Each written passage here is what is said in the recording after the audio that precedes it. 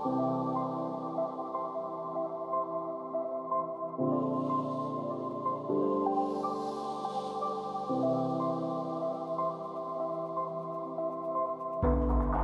just our story and how we've developed Lodestar over the past 3 years. So about us, my name is Cayman. I work at ChainSafe. It is a great company. We're hiring. We basically build blockchains. We have a whole bunch of layer 1 projects. Lodestar is one of them. But if you are interested in getting into core development, we're a really great place, great culture. So Lodestar it's one of these projects at ChainSafe. We're basically an ETH2 or Ethereum consensus ecosystem written entirely in TypeScript. We really take the open source ethos to heart. We have all of our meetings, they're public. Everything we do is public, and we really encourage anyone who wants to contribute. We try to help people out and get people involved. A lot of our team members actually started their work on the project through their open source contributions, and it was kind of like a open source to contract to hire kind of a situation. So we really like that kind of ethos. But what we're talking about today is specifically our consensus client and how we got from like prototypical kind of code to something that's like production ready, something that you can really rely on, something that doesn't just blow up all the time. So before I kind of step into our story, I just want to kind of do a very high level of what metrics are. I'm not going to go too deep. If you really want to know more, you can like read the docs about these things.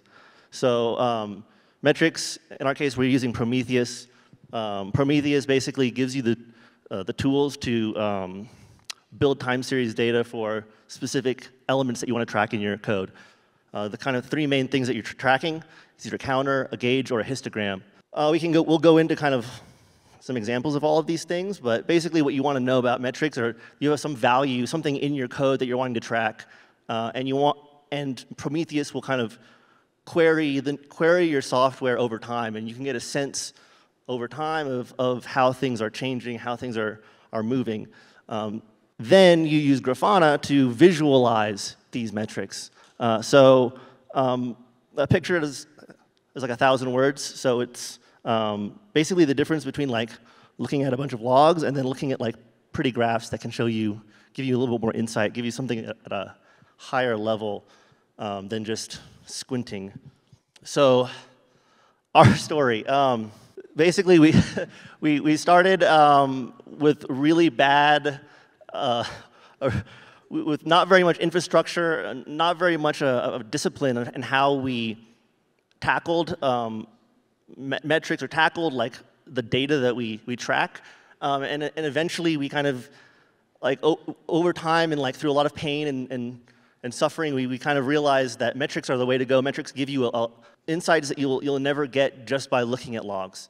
So really, metrics aggregate a bunch of information and give you the tools you need to make better decisions about how you release your product, what things to focus on, like what are priorities, and they're also just really pretty, so they're cool. So this is a picture from the early days of Lodestar, from the interop lock-in in Muskogee in 2019. Here's our message. Yeah, we're stuck syncing and some P2P issues. We didn't really know what was going on, like why things are breaking. We were looking at logs. Actually, on the other side of the screen here, we look happy, but it's like, uh-oh, things are breaking. Here's some funny issues that we had. You can see priority low, adding Prometheus monitoring. We didn't even know what we were doing. Yeah, out of memory, OOM, out of memory. It was just like plaguing a lot of our development. Throughout 2019 into 2020, Lodestar was like very much like a prototype, and we ran into the issues time and time again. Like we would have the same thing happen multiple times, and we weren't like regressions that were happening, and we weren't really like learning our lesson. Kind of the turning point was, starting to take some time to really to take the time to like build out these metrics and build out these dashboards. So we had a contributor. I think I can save a new world, maybe with peace. And so throughout 2021, we started going really hardcore into adding a bunch of metrics and taking time to think through what questions that we want to answer, what pieces of code are dark, where is where are we spending time in our software? Where is a bunch of memory being spent? Really kind of uncovering all of the complexity of this running software.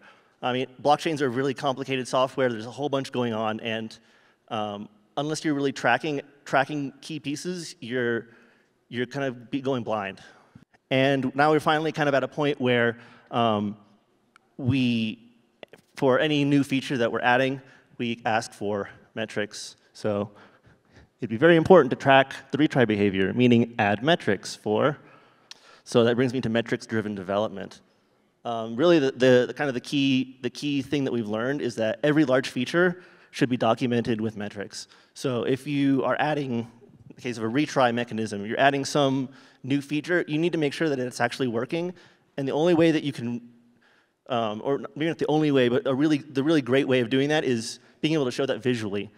Being able to show, okay, our cache is now bounded. Let's see that in the metrics. Let's see how that cache is growing over time. Or let's see how many times the retry mechanism is actually being activated. Those are the sorts of things that you really only can find through these graphical methods, through these metrics. You're going to have a really hard time looking at the logs for that. The other thing about metrics-driven development is that any deployed software that you use, you need to be monitoring it very carefully for regressions. So look here, this is the process heap increasing over time.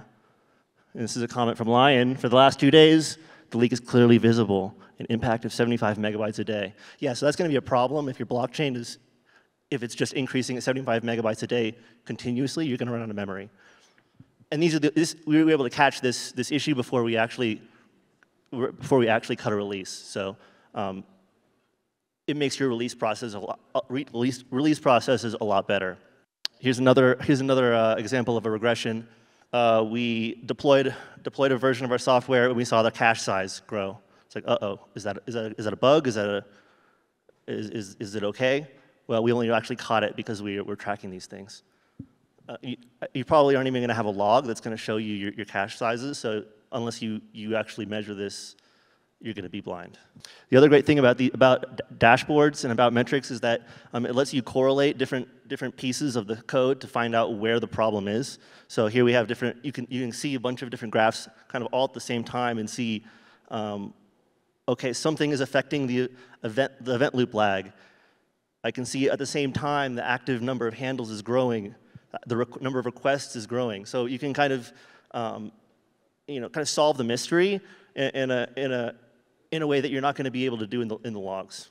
Another great strategy is using different versions of your running software. So running like a staging version of your software against a production version or against several recent versions, and being able to overlay data on top of one another, and being able to see, okay, well, it looks like our beta version is using a whole bunch more memory than our unstable version.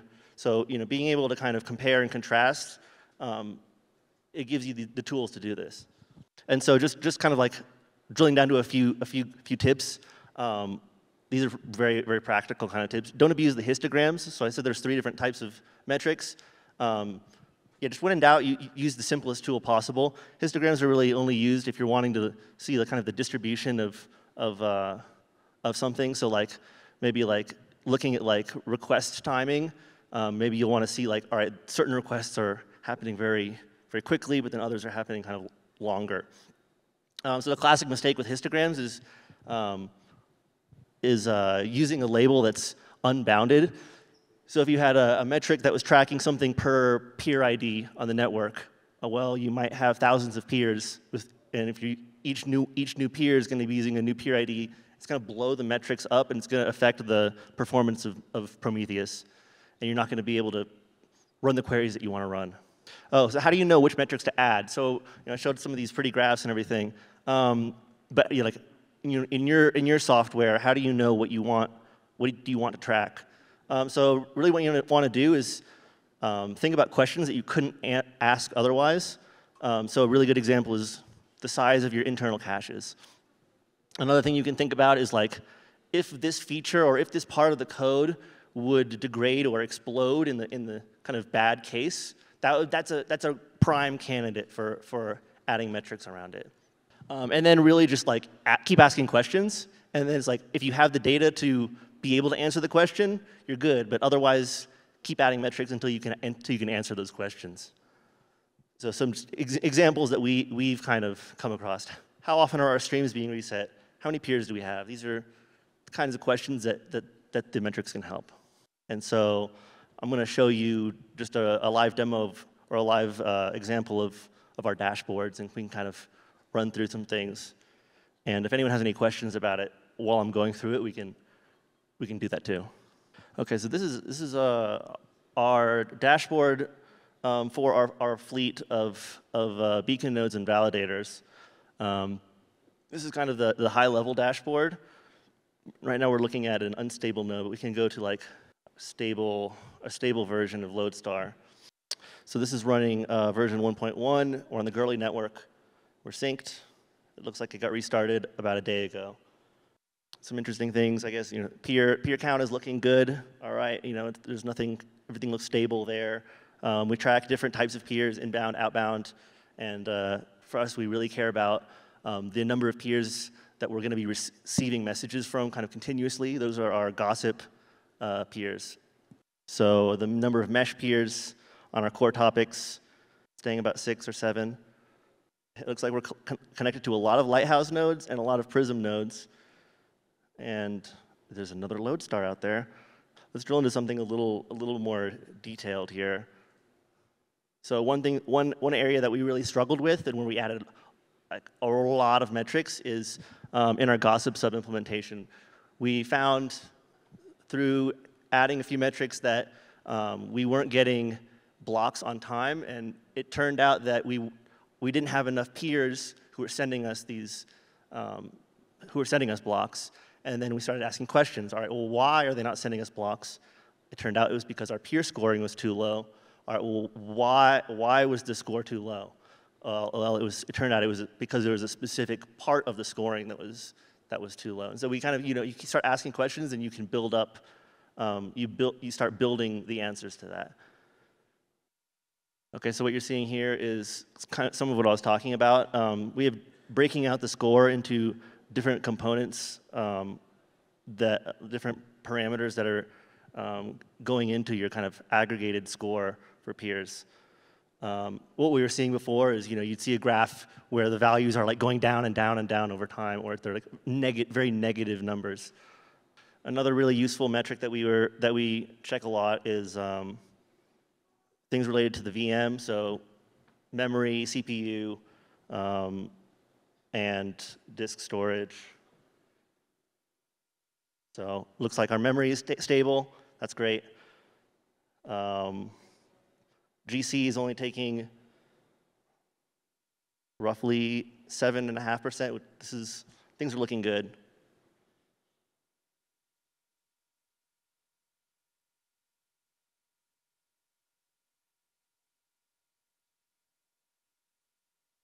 Yeah, I think that's enough of a demo here. So at this point, open to questions, and we're also hiring. So if any of this looks cool or interesting, and you know TypeScript. Hello, and thank you for the talk. So I see that you have a ton of metrics, and I believe that most of them are useful. But do you have some kind of an alerting system for you to be able to know when a metric has gone wrong? Because I think it's just unfeasible to go through each of them like daily or something like that. I think you need some automated way to alert you that something is going wrong. Yeah, absolutely. So that was something I didn't touch on, but it definitely feeds in. So we use PagerDuty. You can basically set up thresholds for certain metrics that trigger either Slack notifications or Discord notifications, or in the case of a critical kind of issue, it'll call you or text you. Yeah, we do have that set up. I would definitely recommend that if you are running something in production. Thank you. Again, there are lots of metrics. Did you guys develop over time a way to, or kind of a mental model or framework to decide where to put them whenever you have a new graph or metric instead of, or do you just like decide to put it somewhere and then go back and like, to make it easy to read or to browse the dashboard? I don't know if that makes sense. Is the question about organizing the? Yeah, exactly. Yeah, so I think probably have to grow it organically. What we did is we started with one dashboard that grew and grew and grew, and eventually it became kind of unsustainable to have everything just piled together. So we started breaking it apart. The other kind of issue that we had initially is we would create a bunch of metrics, but we wouldn't add them to the dashboard. So there was no actual like visual cue for a lot of it, and so it kind of just went unnoticed. And so one thing we would definitely recommend would be like if you add a metric, also add it to the dashboard at the same time. Thank you. The question about storage. So again, too much metrics, Prometheus or what? Does it affect the storage? Well, so some of it kind of depends on your architecture of how you're deploying this. So what we do is we actually have one Prometheus and Grafana server servicing our entire fleet of beacon nodes. So we have a bunch of different machines, and then we have one machine for these write to things. So it doesn't cut into the storage. We retain for a month. Quick question: are the metrics relevant for like other EVM chains besides Ethereum mainnet, or is it just like specific to Ethereum mainnet? So yeah, a good question. So I'd say like I don't know if it's a half and half, but like half of the metrics are like more like for like monitoring the chain, something like a block explorer kind of thing.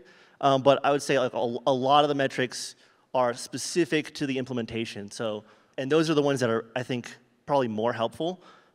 Just the internal caches and like timings of things that we're really wanting to get right. Hi, I wanted to know if you think these metrics are useful for other clients and not just the TypeScript one. And if so, would you maybe consider like putting them in the public domain so like anybody can see them and apply that to new clients they might be considering building? Right. I know that other clients do have metrics, and I think like the ones that are more user focused, those are the ones that look more like a block explorer, and maybe with some like validator, like showing your balance ticking up over time. And I think those are public, and there is an effort to standardize metrics across the consensus clients. So I think some of that's happening. But again, to the previous question, a lot of the metrics will always be implementation specific. In terms of roles and in team members, who generally looks at which metrics and which graphs, just kind of to get an idea of which metrics and graphs are useful to which team members, or depending on like the role or the type of work that they do. You're asking if only certain members contribute to these? No, more like the looking at the graphs and the browsing the metrics themselves. Like for example, there are lots of metrics, so not everybody looks at everything. So it's more what team members look at what kinds of graphs or. Right. So for any of these larger feature pull requests, we have the person who is authoring or kind of owning that feature. They're responsible for making the case that it's correct and that it works as intended. And so they're responsible for looking at the metrics and building that case. And then as far as like our release process, we have a checklist of basic things that we look at before we actually release. We have a testing period, so we cut a beta release, we deploy it to our fleet, and we watch it for a few days, and then after a few days we gather, do the checklist and any other kind of ad hoc things that we're noticing then.